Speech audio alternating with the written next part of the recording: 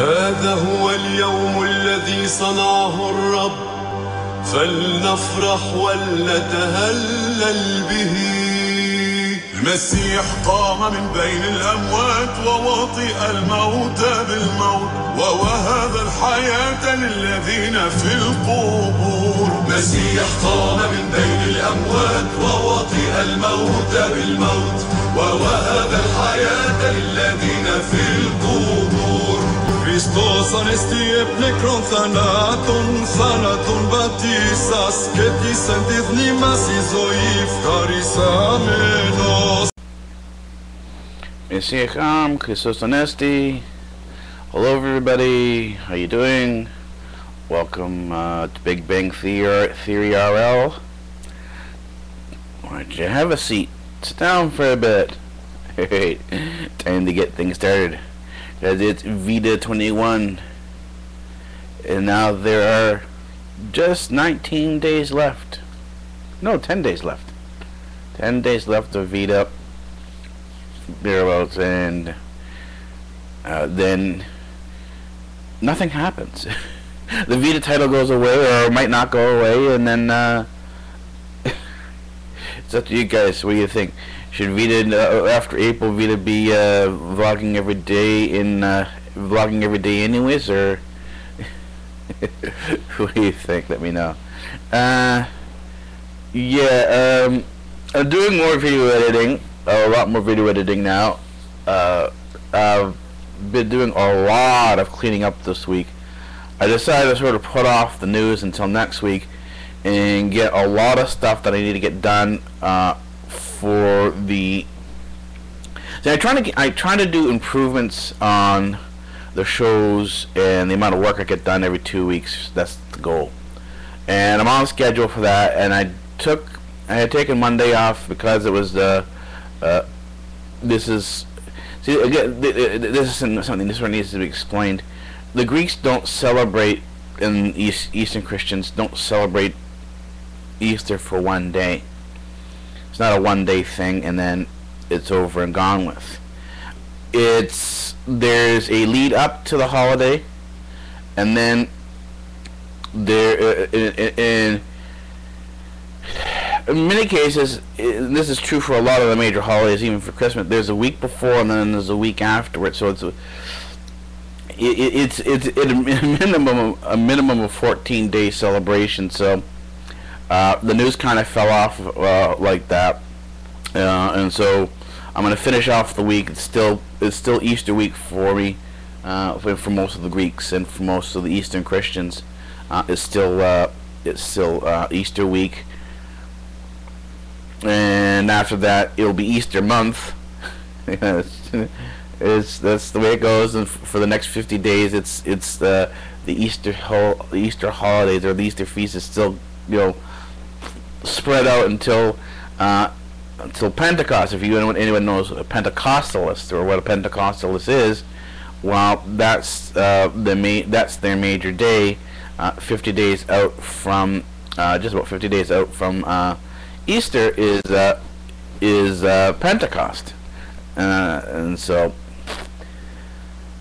that's when officially Easter is over.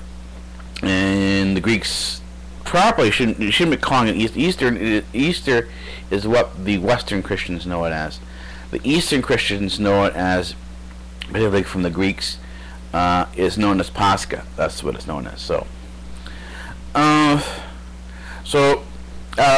leaving everything, the heavier stuff in terms of putting out the news again, rather than putting out a partial week this week, I'll start again on Monday, and everything will go out from Monday on. And there'll be some new features in there. I always try to do workarounds and fix things up, try out new formats. The news is very raw, and same thing with the economics report. Very raw. It's not polished or anything like that. It's still very much, because it's within the season zero, the first year.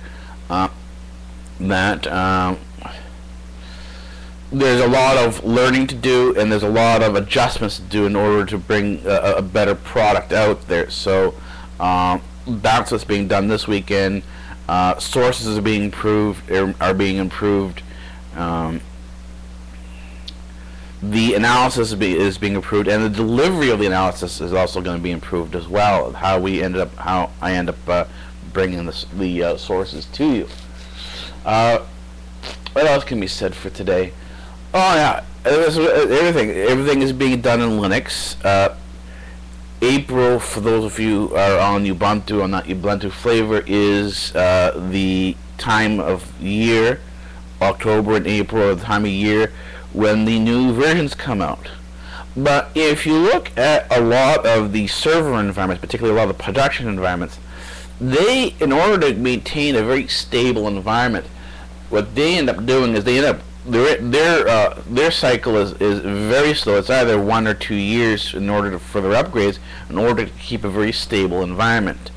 And if you don't have the ability to set out a test lab and test bench your software before putting into production, then I don't have this. I don't have this capacity yet. I've added the capacity to the network to do this. My network now has the capacity to do test benching, but at this point in time I don't have enough systems. I'm still refurbishing them. I have a number of systems on my electronics bench that I'm refurbishing, and when that's done, then I'll be putting Linux test bench together to actually get this done. Beyond that, my solution is to wait till the operating system matures in the environment. There's a path of maturing where they work out a lot of the bugs, and that's usually so. If it comes out in April, my rule of thumb is I don't install any time before June. So June, July is my install time. And then typically when October's YouTube Ubuntu comes out, I then wait until December, January. So basically several months off, and usually around that time enough of the kinks have been worked out and enough of the bugs have been worked out that the installation doesn't really pose much of a problem. But at the same time, this needs to be said, is that almost invariably something will go wrong in the upgrade and you'll have to do a complete brand new install. And so because of this, and because you're working in a production environment, if you don't have a proper backup system in place, then this isn't the way to do it. The way you would do it is have, and this is how you could without using a test bench, sort of upgrade your network, is you have one computer left off the main system. So give an example is that let's say you have 10 computers in your network. You would have an 11th computer that would be the upgrade, the initial upgrade to Ubuntu or Kubuntu, whatever. I'm on the Kubuntu platform, whatever your choice is.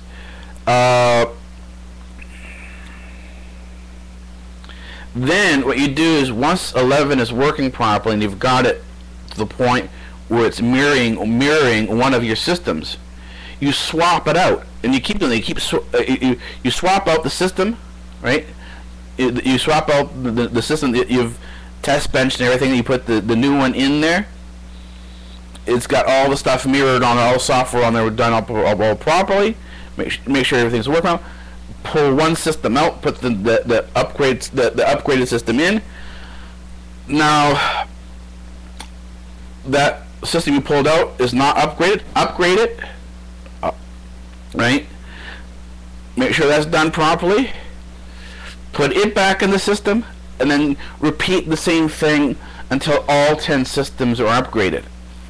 and that way you can go through the entire upgrade process with a minimal loss and a minimal amount of incidences. That's a way to sort of protect your production environment. It's basically repairing and upgrading, dealing with the technical issues on the fly without slowing down or stopping production. And if you're a tech person like I am, or I'm actually not just a tech person, I'm a computer scientist as well as physicist. And that's why Cyborg Alpha is Cyborg Alpha. Cyborg Alpha is my virtual presence on the internet, and the cyborg that I'm developing will come out through Cyborg Alpha. So that's where that comes in. And basically, what you're doing, what you're watching as you're watching Big Bang Theory RL, is you're watching the development in Linux through cyborgs and cybernetics. You're watching that development as it occurs in real time, and you'll see the results as it comes out. If people want more of a news type of thing, and this is, I looked at it, and there are large chunks of news programs out there, but the amount of news that's coming out for robotics and cybernetics and cyborgs is not enough to really sort of say you can do something weekly. I looked at that Jupiter Broadcasting has a number of very good Linux shows along those lines, but the review shows, and a lot of the reviews show, if you look at it, there's a lot of fill in it because there's really not enough to do a weekly show on, to have it on one specific thing. So given the nature of the environment, and because if you're doing a Linux development show, the means and path you go on development is sometimes you're doing a lot of work and sometimes you're not doing a lot of work. There isn't a steady amount of information that you can be putting out there on a regular basis for a show. So when it comes up, and when it's in here, when it comes up and there's enough information, simply slip it into one of the Big Bang Theory RL Comments X, and this will be in the show here. All the other research that I'm doing will come up here first, and then be pushed out to the various different channels, and that's what you could take a look at as Google is fixing up YouTube. They're changing a lot of the UI, of the user interface, to its new to match its new Google Plus platform. There are a number of kinks that you have to work around.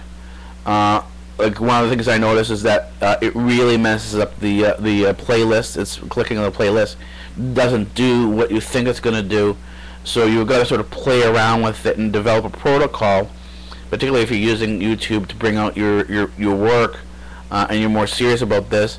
Always have your stuff backed up, you know, or if you don't mind losing the stuff, then that's not an issue. I mean, sometimes as much as you want to back up, in many cases there's just simply too much to back up, and you need to be prepared for some loss of data. So at some point in time, loss of data is inevitable. If you can minimize that, that's sort of the best route to go down. But this is the Linux and the cyborg part of it, and this is where we're going to be doing more work this weekend. I'm doing a lot of cleaning up. I will be starting a new filming schedule on Monday. This is not just simply for the news and for the economics, but I'll be bringing out several new videos as my video processing gets better. I've got some more ideas I want to bring out. These are particularly for the university, for the UEP, the undergraduate education program. I'm going to be bringing out some tutorial programs sometime in the week. They're going to be short 10-minute programs. Going to continue with Adventures in the Library.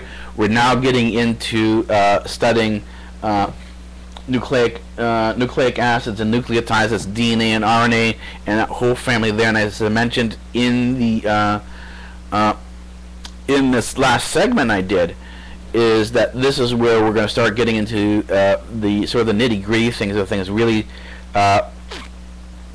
there's going to be a lot more content put out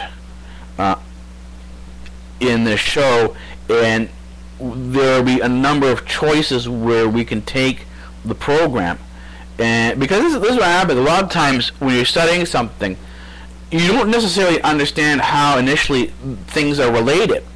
But as you go along, you look at your definitions, you do your studying, and you're finding your bits and pieces, you're building the puzzle.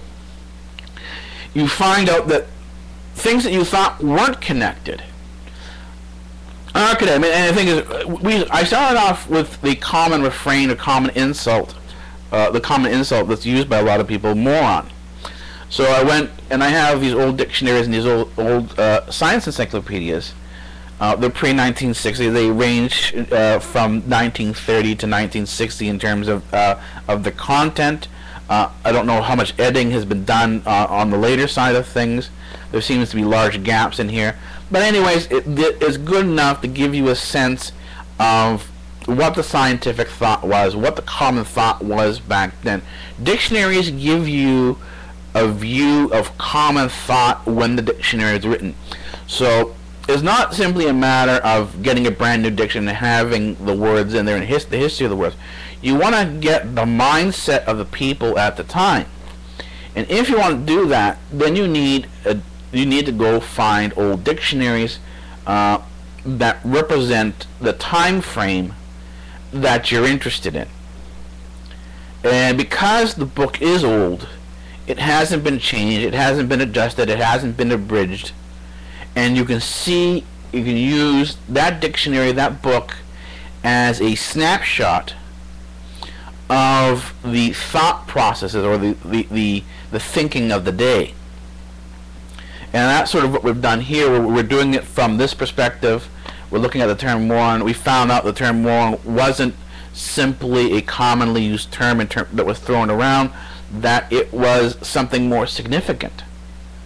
And that it had relations to a medical and psychological deficiency, that when people were labeled as morons, and this was done officially, it had a major effect on their lives.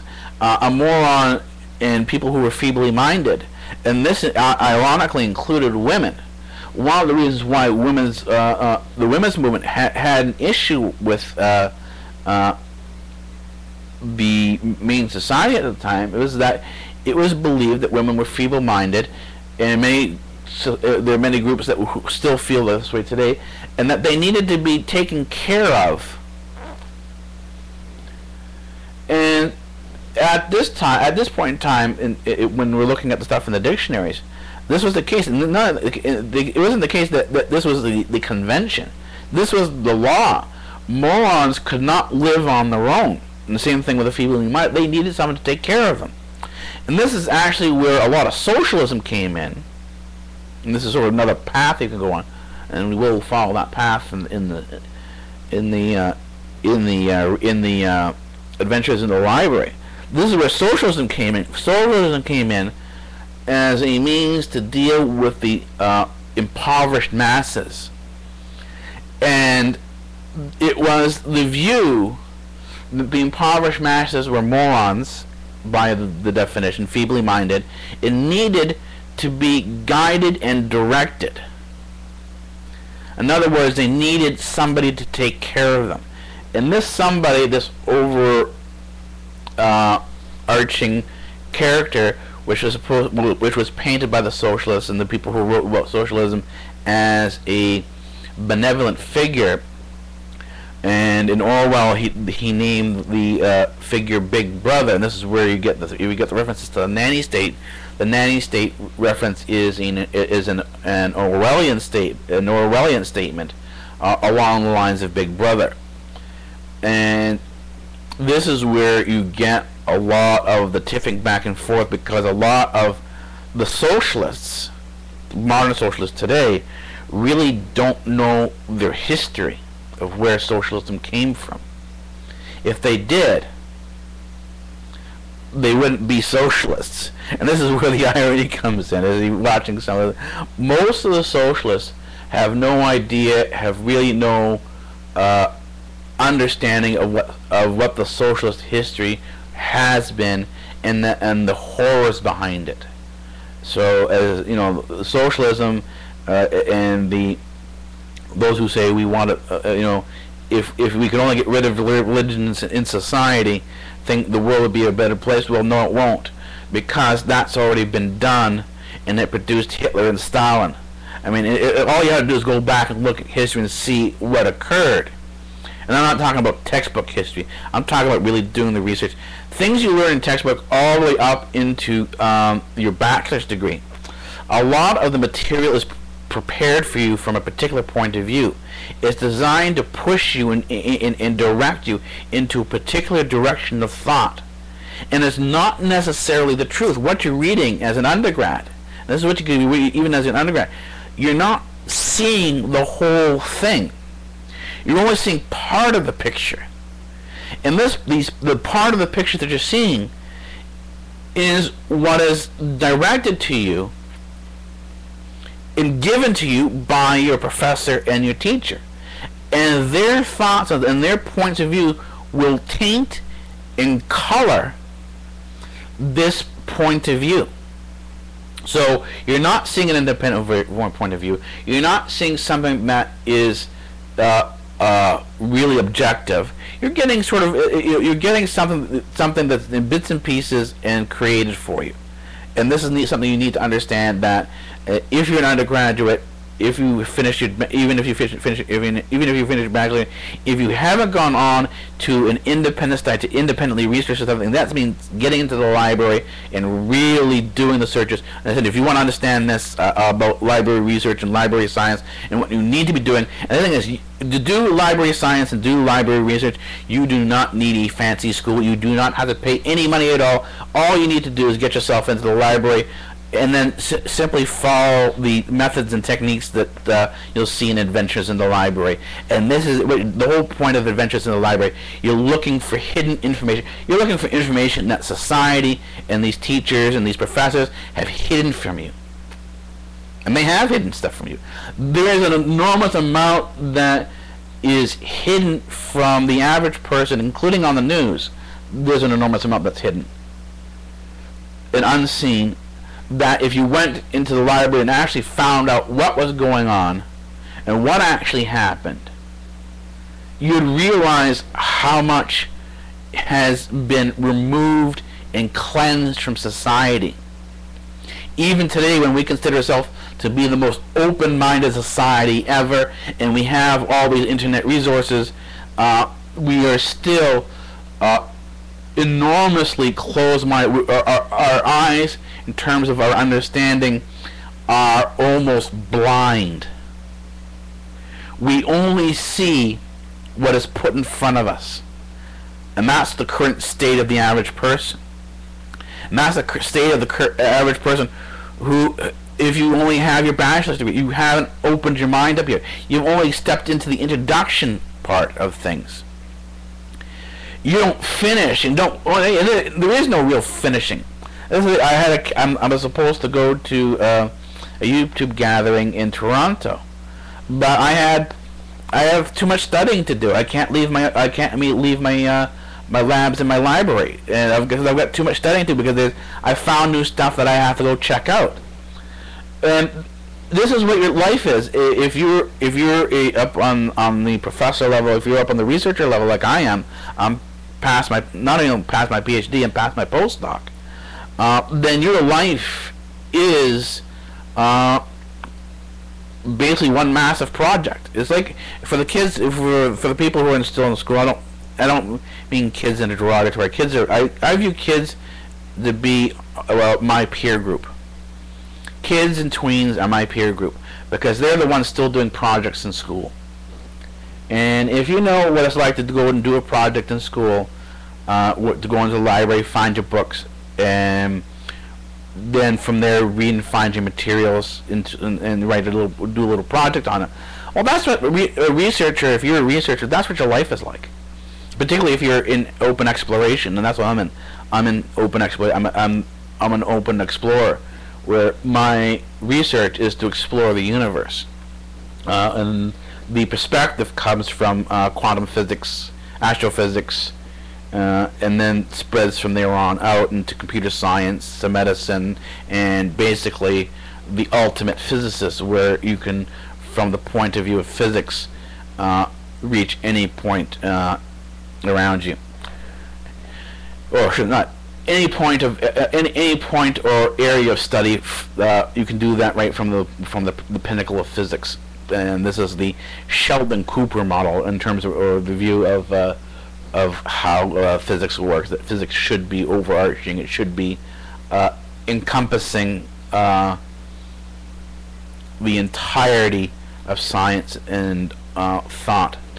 Well, because it's supposed to, the physics itself by its very nature, and physics does mean nature. It's Greek for nature. That's what you're supposed to be doing. The only limitations is the only thing that limits you is yourself. The more you can do, the more you can sort of remove your ego, the more you can sort of see out. You can develop your understanding a lot better. Anyways, I'm gonna get back to work now. I've got to do I'm going to do a lot of cleaning, a lot of organizing, and then I've got some more. Leads to check out. Take it easy. Free speech rules here at Democratic Earth.